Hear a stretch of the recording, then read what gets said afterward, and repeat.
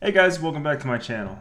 So I wanted to make this new series that I'm going to be creating surrounding AWS compliance and just kind of cloud compliance in general.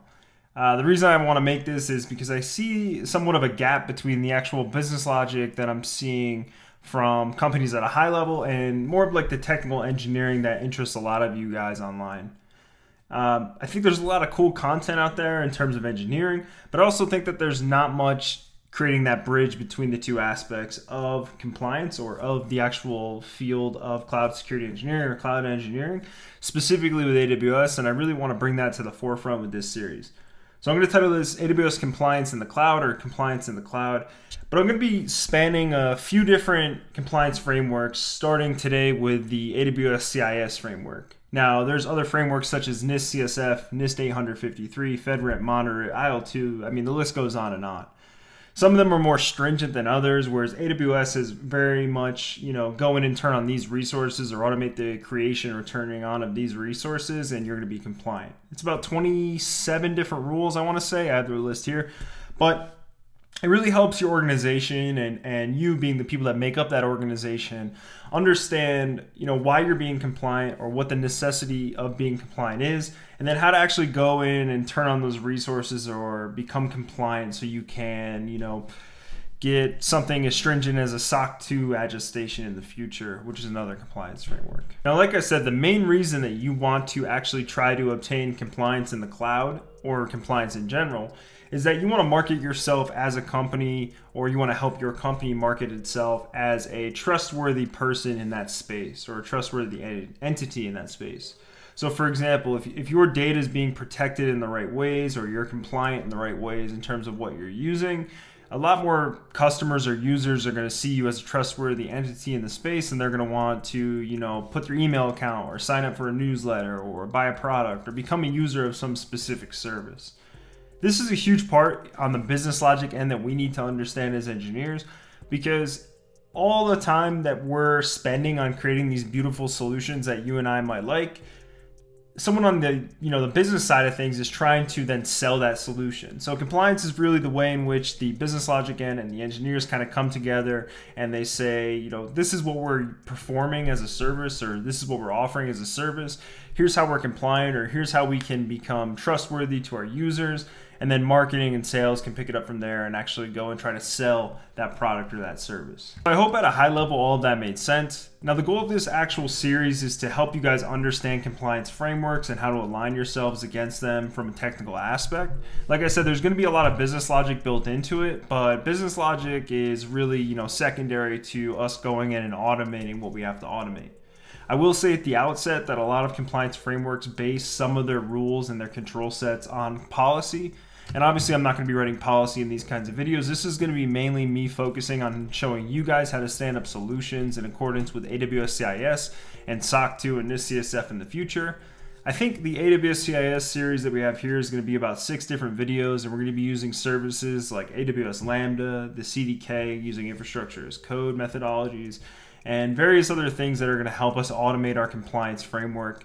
And I really think that this video to start off is going to be super helpful, where I show you guys, the rule sets in general, because essentially what you're doing in a compliance framework or when using a compliance framework is you have a set of rules that you need to abide by, and automation really helps you abide by that framework in a really streamlined way. So the whole goal of this in compliance is to not only, I don't want to say the word compliance again, but be compliant at a specific framework so you can then sell your product to customers, but also streamline your business so that compliance isn't taking up a huge portion of your time. It's kind of built into the actual software development life cycle using the cloud and various tools that we're going to be using. So what you can expect from this series is me setting up technical resources or just resources in general, and me writing a bit of code in the actual videos themselves. So all of this is in an attempt to help you guys see the journey from start to finish, from a business logic end and an engineering end, so then you can become, and get a great job in cloud engineering, cloud security engineering, because compliance and how to automate compliance is actually huge, and it's a awesome skill set to have when you're trying to apply for your job. So if this kind of compliance journey is something you guys are, looking forward to learning more about, definitely leave a like down on the video. I'm going to leave all my social links in the description below. Feel free to follow me on all those if you want to kind of keep up to date when these videos are coming out. I'm going to try to make, 2 a month. I know that's a bit aggressive, but give me a little bit of time, be a little bit patient with me, because I'm actually going to be writing code and building some of the solutions out so you guys have a robust view of what compliance actually is. All right, so a huge part of being cloud engineer is the security portion of it, but the compliance portion, like I said, is the less sexy version of the actual security process. This is mainly because before cloud came out, it was a very lengthy policy process to try to get compliant in some sort of framework. But also the frameworks that are outside of cloud are much more stringent than something like AWS CIS with what we're actually going to be going over. You have, like I said, NIST CSF, which is going to be the National Institute of Standards and Technology, kind of the framework that they put out. It's going to be less stringent than, say, like a FedRAMP Moderate, which is like a government framework. But it's going to be much more stringent than something like AWS CIS. Whereas AWS CIS translates directly to resources in cloud that you can turn on directly to actually become compliant right away.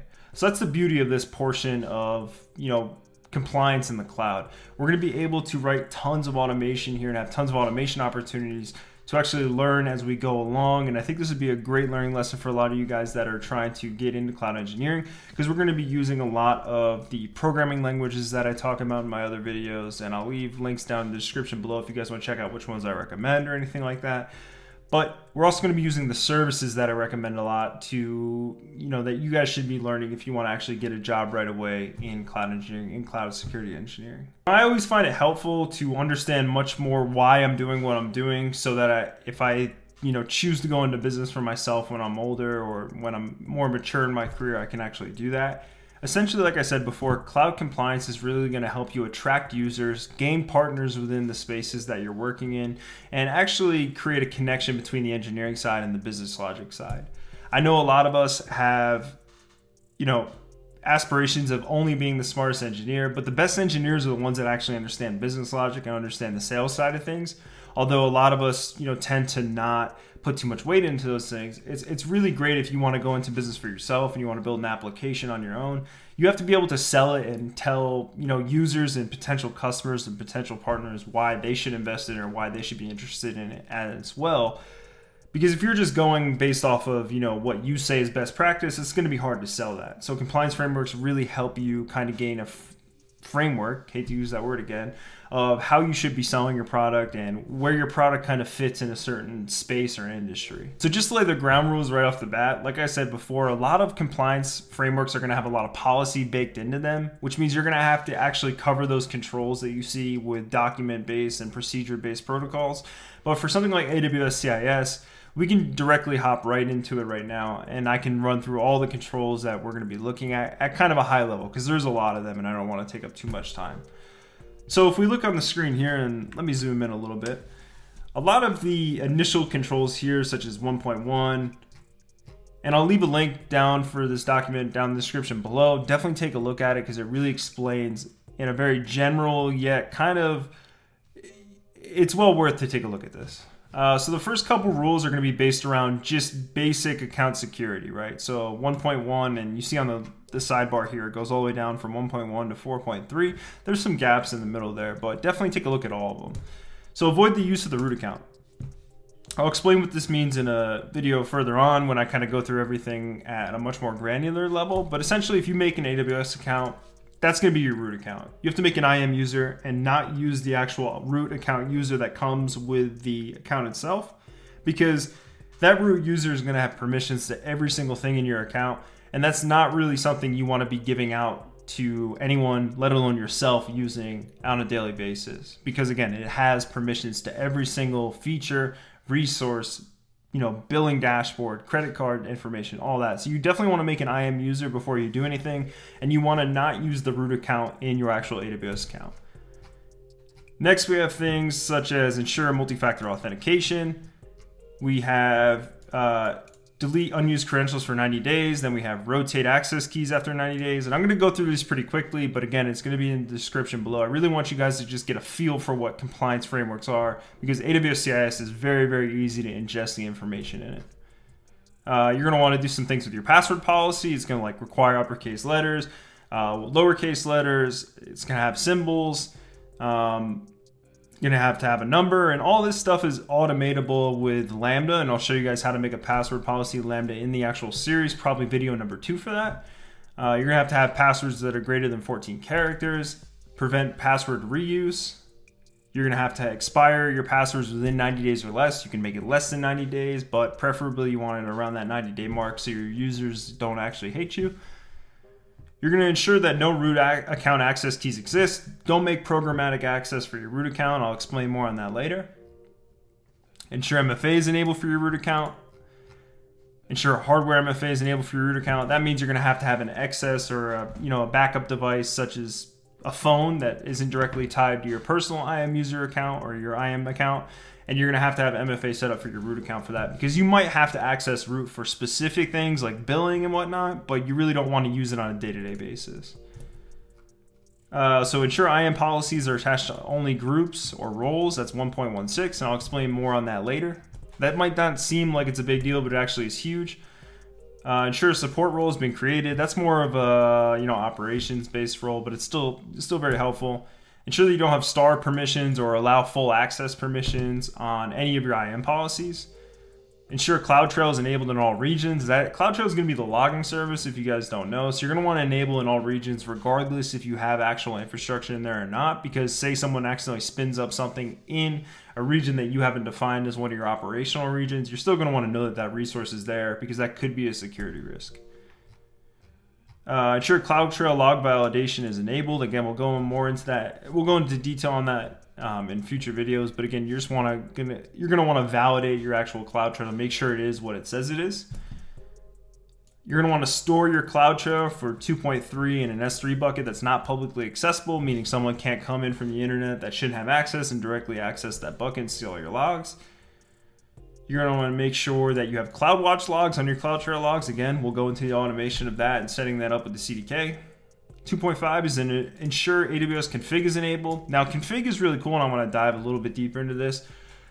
AWS config is a great way to make custom rule sets to keep accounts in compliance, and I can show you a dashboard on it, and we can build something out with the CDK in the coming series.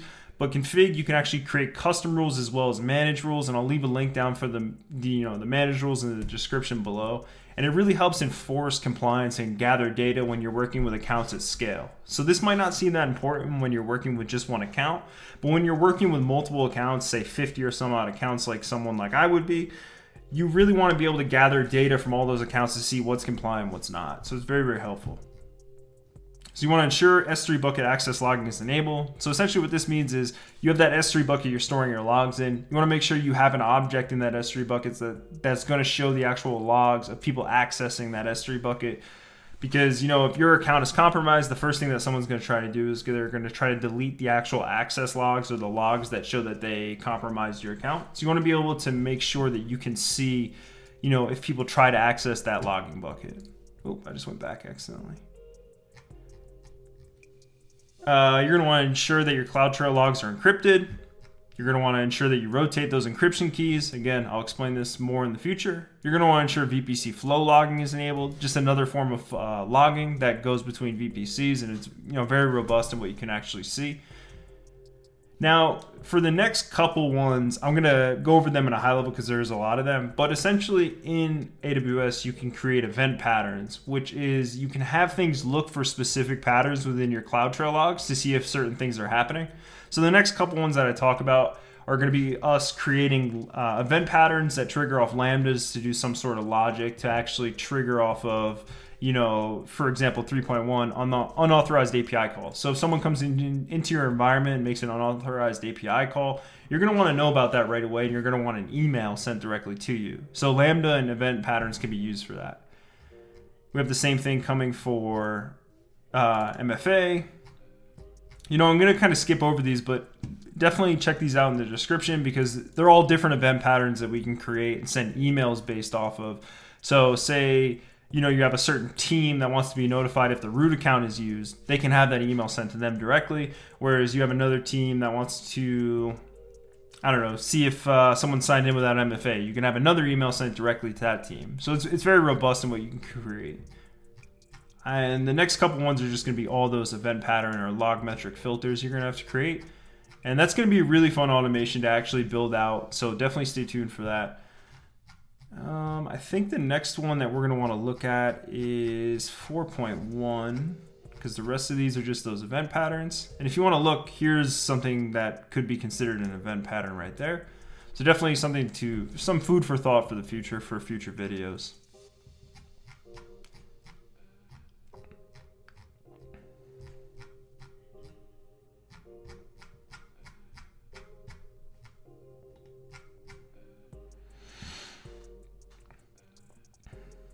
Okay, so now we finally get to 4.1 after all those, log metric filters we have to create and how we can create them using event patterns. Now we're going to be doing specific security hardening for things like EC2 and your security groups. Now, security groups are huge for your entire overall security and compliance of your account. They're also pretty basic. So although they might seem really, really basic, they're going to be crucial to actually securing your environment, because they're what's going to be allowing access to certain resources such as EC2 or Lambda or RDS or your databases. So 4.1, you want to ensure that no security group allows ingress from a quad 0 host to the SSH port 22. We'll go over all these in the future. Like I said, just want to give you a high level. Same thing here. Quad 0 hosts should not be allowed to port 3389.